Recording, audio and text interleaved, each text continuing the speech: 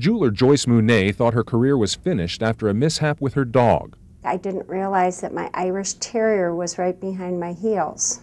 And I fell over him, and when I hit the ground, I knew immediately I had broken my wrist.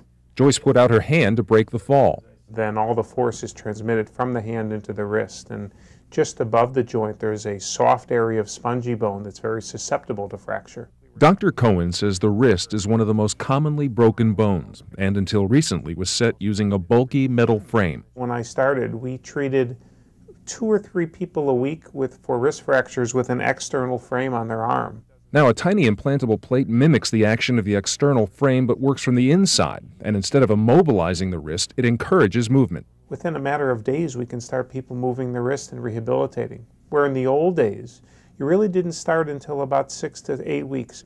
The implant's secret? Special screws that lock into the plate, not the bone. What happens is the screws actually twist into the plate, and then they don't move relative to the plate. Since the bone is stabilized from the inside, patients don't need a cast and don't have lingering issues. We rarely saw people get all of their mobility back, meaning all of their rotation, all of their wrist flexion and extension, and what we're seeing now is not only a more rapid return of motion and function, but a complete return.